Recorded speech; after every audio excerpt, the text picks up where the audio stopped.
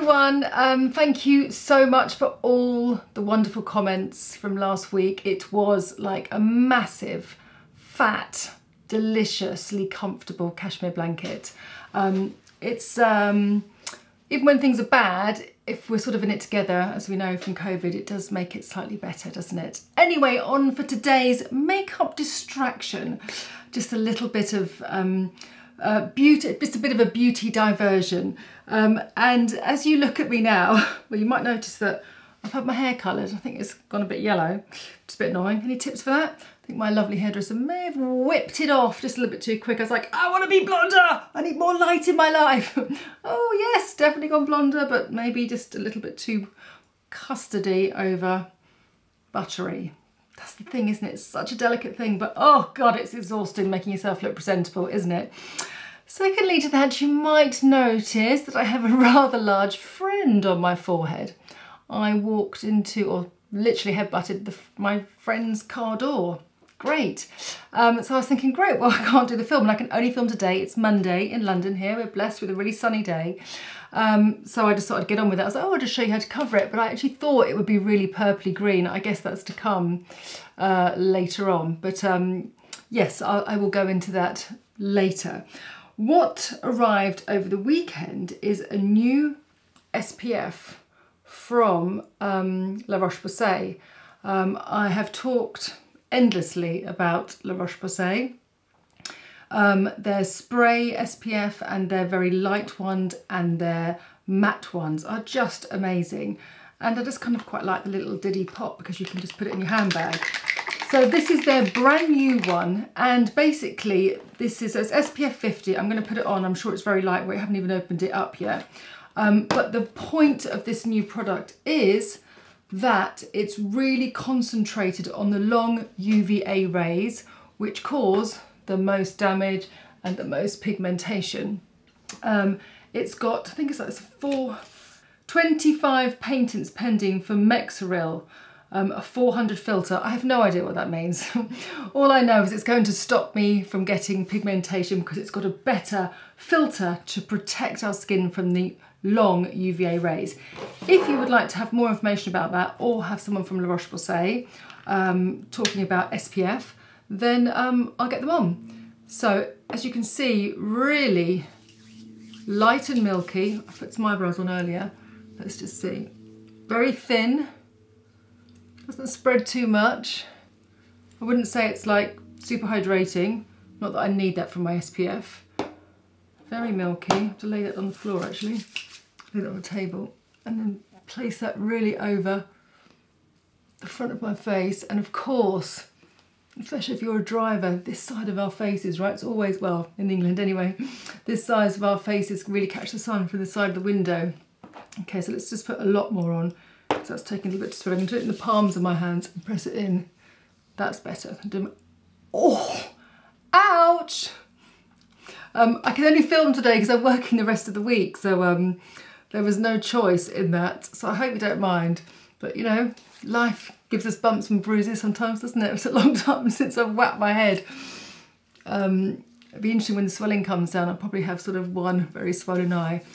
Okay, so that is a really pleasant texture. It is not greasy at all. It doesn't feel occlusive, doesn't feel oily. It definitely feels like I've got a layer over my skin, which I think is always good with SPF. I do love the ultraviolet Screen Queen. I've been really loving that because that just feels like a serum. This feels slightly more protected. When I touch my skin, I feel like I've got a layer on it, but I don't feel heavy at all with it. So any more SPF information, I can definitely get people on to talk about that, but very interesting. And the price is £18 for 50 ml, so super affordable. And if pigmentation is your worry or your thing, which I think probably for most of us it is, isn't it, that sun damage, then check that out. Okay, so I've got a little meeting later.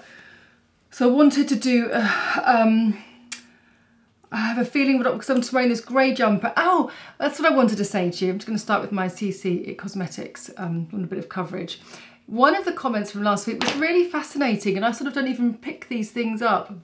And the lovely lady said, "You've really taught me that I need to get dressed before I put my makeup on." And I thought, God, how interesting. I didn't even realise that. Yeah, well, of course. I've never ever, unless I know what I'm wearing and I've wore it before and stuff and sort of get ready in my dressing gown, or you're just doing that sort of like day to day. So the never ever is a load of rubbish, so just ignore what I said. I've always thought about my makeup with my clothes, but I think that's just because I've been trained that way, because at work we will come in to a studio or to a shoot or red carpet or whatever, and it will always be like, right, what's the person wearing? What are we shooting? Are we doing really nice kind of winter knits for Glamour magazine, or, you know, are we doing a red carpet wearing Chanel, and what's the look, and what, you know, it always comes from what we wear. So yes, I will think, right, I'm wearing quite a plain top because that's what I feel happy in. For me, I like the bright accent of colour on my nails, and I'm going for kind of a nice, happy sort of reddy pink, but in a liquid matte, because I'm in a meeting. I don't want to be aware of what my lipstick's doing or thinking about it. Right, so I've put this on. I just love this base because it just literally does the job so quickly, and I just whack it on like that. I'm not, as you know, a spongy brush person, because I just think it's just such a waste of product. It's unnecessary. So I'm going to go in with my e.l.f. Camo Concealer. Now this is the matte finish. This shade is medium sand. When you're covering anything on your skin that is raised, it's tricky because you're always going to get a little bit of a shadow. It's quite sunny here, so you can't see. Maybe, I'm sure you can see, just the swollen part. When I had really bad acne, I could never really cover it. People would always see it because it was bumpy. It's just like you've got a little bit of a swelling under your eye, a little bit of an eye bag. You'll always see it. You can't get rid of it because there's a swelling there. But if you've got pigmentation or redness, you can, because you're just creating a flatness. So the reason I'm sort of saying that sort of quite slowly, just to help you understand, is that when you do cover something that is slightly raised, that's where you have to make sure that it's matte. Anything that is shiny, just going to go around that side just very lightly, anything that is shiny is going to really enhance that change of texture and that sort of elevation from the skin. So the e.l.f. concealer, which is just so great, I'm going to place all around there, is so matte. I might not even need a little bit of powder on it, but I will. Actually, it doesn't look that bad. I'm not going to get that much sympathy at home, I'll tell you, because you can't really see much. I'm going to place a little bit of powder over the top of this, just so that it lasts a little bit longer. Sometimes I find by using a powder, it becomes like that sort of hairspray to our makeup. It just gives me that little bit of extra longevity. I'm not a fan particularly of setting sprays.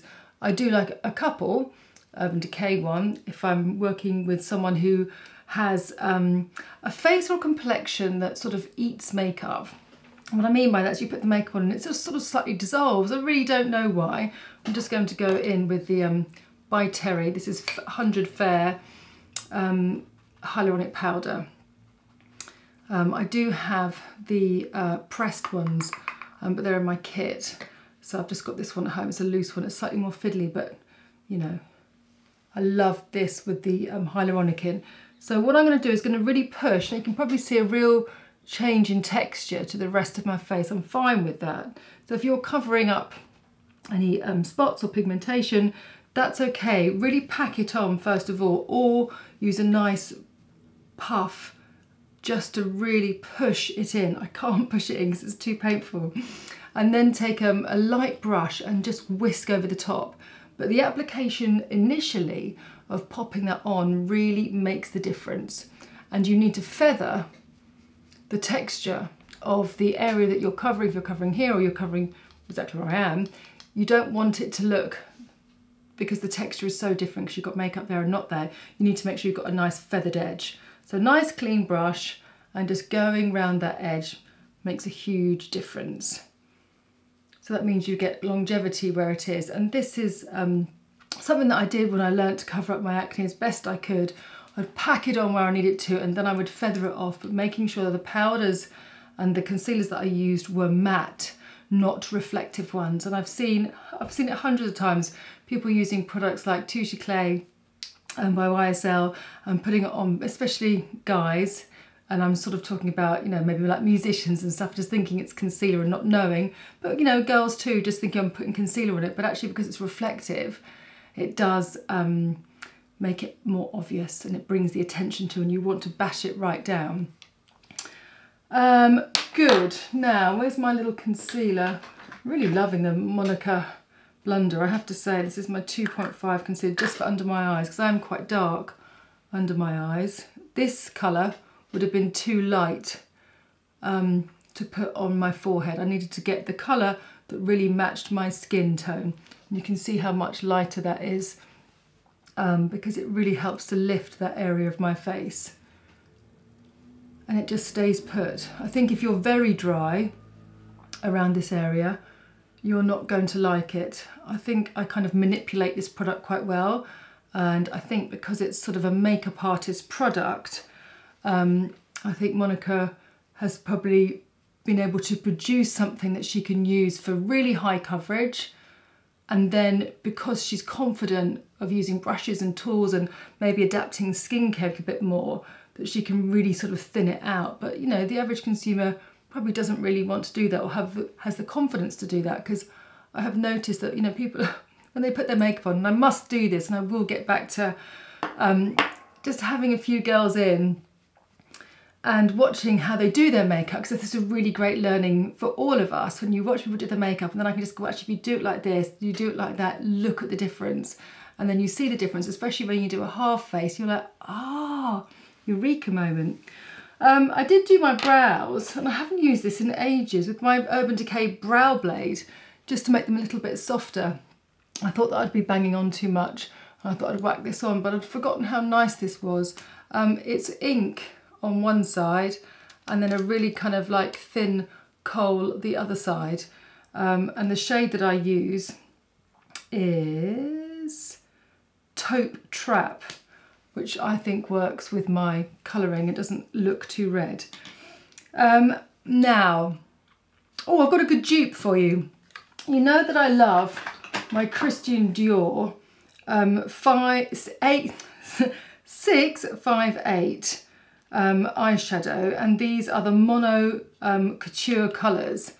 This is my fave. I just whack it on with my finger. Really love to use that. But Matt's Factory have got a really nice palette, eyeshadow palette, and this one is Hazy Sands, and you can see they've kind of got the warmer colour and the cooler colour, and this just works perfectly. So you can see the way that I've been using it, and it looks exactly like I've put my finger in it. That's literally because I have. And they've got a few different colourways, which I should have actually got out to show you, but I'm really loving putting eyeshadow on with my finger, just if I'm in a rush and I want to kind of create something that's just going to give a little bit of a hue over my eye. Like if I had really, for this look, if I had sort of opened out eyes, really nice deep sockets that didn't go like that, I would probably just put a little bit of balm over, or something just slightly softer, because I'm going to go for a stronger lip, just because it's the daytime and it's lovely to wear a nice colour, but I think the colour looks much fresher with a juxtaposition of a more or a less made up complexion. But because I just need to kind of push my eyes back for my confidence, then I'm going to pop some of this on. So just with my middle finger, I'm going to place that on, and this is so soft. I'm using quite a firm pressure, popping it on, and this is going to give you that very soft hue. And I've noticed that lots of you seem to like that really soft finish to makeup, which I do too. I like a bit of pop from maybe like, you know, thick mascara or bright colour or blush or something. This actually works quite lovely with my top, and you can see how the product is moving around. It's really creamy, but it's sort of, you know, sort of creamy balmy, but it's solid enough that it just doesn't go too greasy on your lid.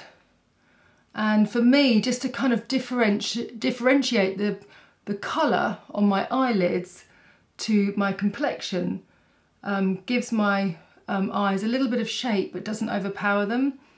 Again, keeping that balance with the lip. And I might do my lip and then do the blush first, because I'm not sure which blush is going to work first. So that's just using the one colour. We've got more of a sparkly one, but I don't want to use that or a black. But this for me now is just perfect. Now I'll just make sure that's just blended in. So that's super soft. And again, I'm not going to go in with a truckload of mascara like I would normally do. I'm going to go back to my Honest Beauty, which I'm sorry that I'm talking to and looking down.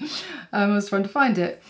This is just something that I have not ever got bored of. This and the Glossier one, but the Glossier, is it called Stretch Concealer? No, sorry, mascara. Slick, I think it's called. It is the Stretch Concealer. It's the Slick Mascara. Yes, no, Caroline, I can hear you talking back to me. So I've just never got bored of this. Please tell me if you've bought it and you've loved it. So pop on the primer. And let that dry. But really sort of, oh yes, I was going to curl my eyelashes. Found these really nice Tweezerman eyelash curlers. And then one for really sort of long, straight lids, and then one for more sort of almond eyes like me. And I thought, oh, never really tried that, because I've always used the Kevyn Aucoin one and the Shamira one, and they've always worked on my eyes. I've never really thought about it. And if I've worked on straighter eyes, I've done it at different angles. I've done half a lash and half a lash, so I've kind of worked with the eye shape. And I literally could not put the other ones on. Ugh, when my eyes go a bit weird because you think you're going to pinch your skin. And the other ones, we'll do that next week. I'll make a little note if you're interested in eyelash curling. I'm fortunate because I've got long lashes, and with a decent amount of mascara I can get that lift. The key with curling your lashes is just if you've got shorter lashes and you can't ever see the tips of the lashes, and that makes all the difference. Seeing the tips of your lashes of any eye makeup that you've done is the key to going, right, I've nailed it. Because if you see the tips of your lashes, you're not closing your eyes. If you don't see the tips of your lashes, it almost makes your eyes look a little bit bald. So therefore you don't have that opened effect. And that goes really, and that is very important when you're doing a eyeliner. If you're doing a thick kind of, you know, even if you're going Amy Winehouse style, really thick and bold, that's fine, so long as you've either got a lash on or your own lashes are long enough that you can see the tips. And if you graduate the lash on the outside, that's fine because you can still see the tips. But if you do an eyeliner, I'm sure you've all been there before, where you've put it on and you've just gone too heavy, because it's so easy, isn't it, just to go a little bit too thick and it just overpowers the eye. But it will never overpower the eye if you can still see the tips of your lashes. So you can always look straight down the mirror and go, right, have I got the tips of my lashes? Yep, smashed it. So anything that's slightly heavier on the eye, just really give your lashes a nice lift. But for me, this mascara is kind of like my middle mascara, not my big fat one, but it gives lots of length, thickness and definition to my eyes, which throw them forward in my opinion. But it's not too natural. If you like a natural lash, everyone's gone mad for the Max Factor Divine mascara, Divine Lashes mascara, whereas for me it hasn't got enough oomph, but it's really, really good for me at work where I just want delicate, kind of pretty lashes where the mascara doesn't look overpowered. So I'm pretty happy with that. Now, I've got lots of favourites of my liquid lipsticks. I like the Chanel Rouge Allure 956. I love my Dragon Girl from NARS, which is the matte version. There's also another orangey one which I wanted to find you, but I've put it in a handbag, you know, like sucked through the handbags. Where's that one I wanted? But that's more orangey, so I prefer that when I'm a little bit more tanned naturally. So I'm going to go in with the red matte from Trish McAvoy. So I could do like a little sort of budget versus high end, or sort of under £20, you know, whichever you want. If you want some more tips for products or kind of more dupe things, then I can do that. But anyway, this has made me happy because start in the middle and then I use my finger just very gradually stretching it across my lips. Sorry for the sound effects. It's a thing that you can do wrong so easily with liquid lips is put too much on too quickly, and this colour slides everywhere and you get into a bit of a pickle and you're like, oh no, and it's too much lipstick, and you go over your lip line and it ends up looking a bit messy. Just apply right in the centre, keep rubbing together and stretch the colour to the outer corners. Don't build up in the outer corners. And when this dries, it dries really smooth, and I can still have movement in my mouth, as in I can sort of rub my lips together. It doesn't create that layer over the top where you feel like, you know, the colour is stuck there, but it ends up being a little bit dry, and then you start losing the colour in the centre of your mouth here. Gosh, I'm not even sure I'm going to need any more. So I'm just going to go let's just clean up my Cupid's bow very gently there, just to make sure that I keep that definition and that shape. Let that dry a little bit. And then take a clean cotton bud. I think just to kind of have that sort of nice, modern, feminine edge to the makeup. It's just softening that lip line.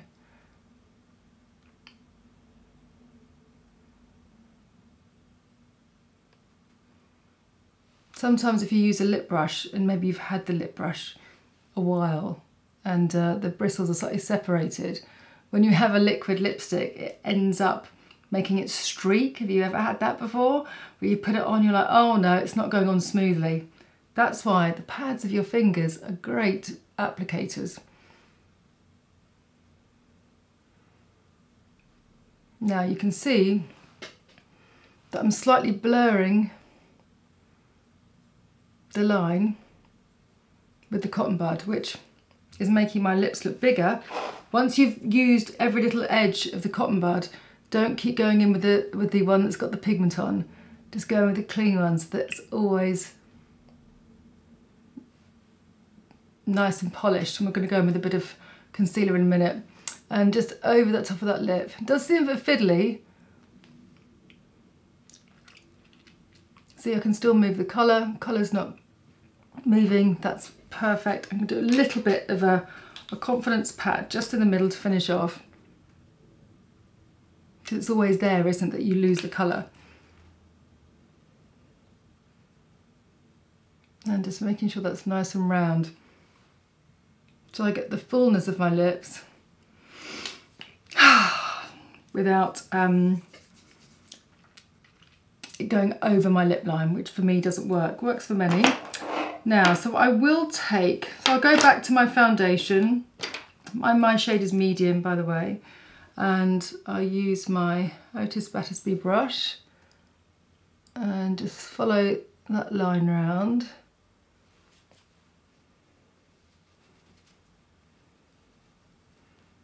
And just polish it up. And down the centre there. Not too much, because obviously I've got quite fine lines. If you haven't, you can probably afford to do more. Now I've created this really nice stain. Eyes are soft but defined, so I've got that balance there. If I was slightly younger looking in my eyes, then I'd probably just have a lick of mascara and that would be it. But I just need a little bit of structure in terms of the balance. So I picked out a few blushes. I've got Passion Fruit by Laura Mercier. No. Or I've got, what did I get? I got 3 out, didn't I? Then this is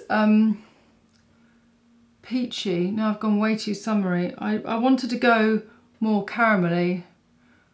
That peach though, let me try it. That's too pinky, too much for Clash for this look, okay? I do love pink and red. I have to say I do love it. Let's see how this comes out, because I want it just to be like a warmth to my skin, but I didn't want it to look like bronzer.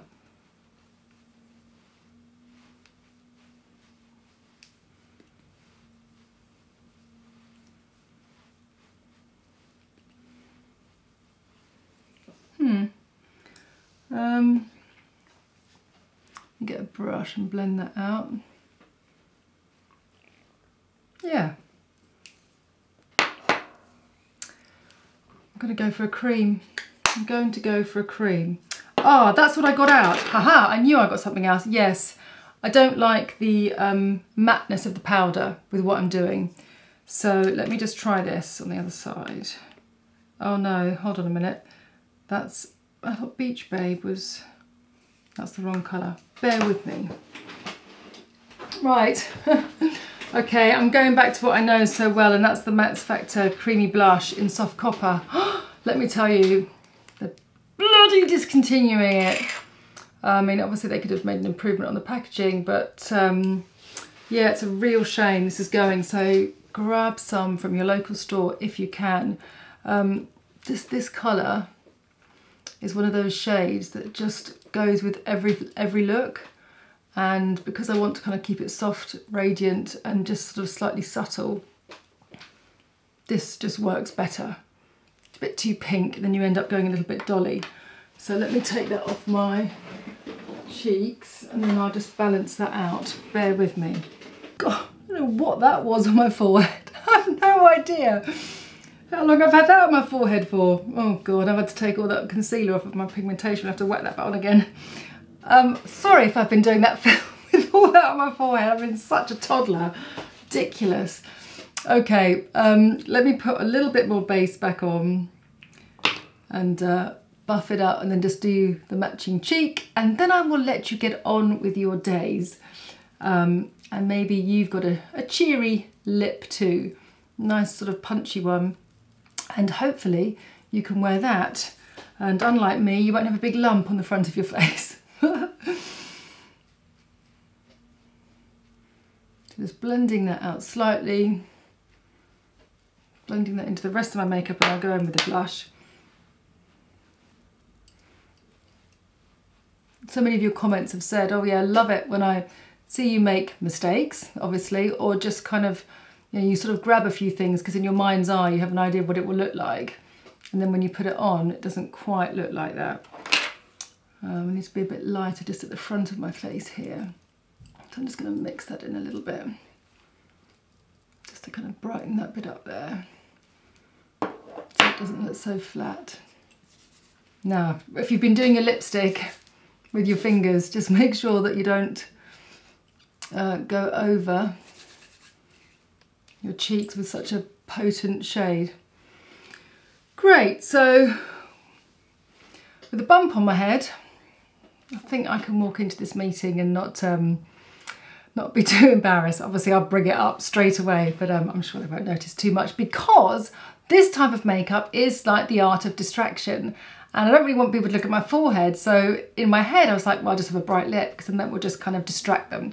All these little subtle things that make a difference to us, but probably everyone else doesn't really notice. But if you're going into a meeting and you want a strong colour, that's a great way to apply a liquid lip, so it will just stay put and it won't look dry, but it will just kind of add lovely, vibrant shape to your lips. Stay safe, everyone. Thank you for all your love and support. Thank you for being brilliant. It's great to have you in my life. Bye for now.